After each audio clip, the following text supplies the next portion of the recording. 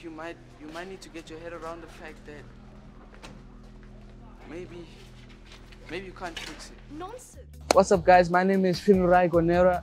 I play the role of Litha in a Heartlines film called Airwalker. He's a young boy who is, he's got a super tight relationship with a school friend. She's kind of, going through trials and tribulations. He tries to be that, that rock, that pillar for her. Airwalker essentially is a short film just kind of drawing attention to the role of fathers, male figures, family dynamics. I feel like it's important to have someone, even if it's not your biological father, find somebody who you can look up to. My dad is he's my biggest hero. Fathers definitely do matter. I would be a completely different person if I didn't have him there for me.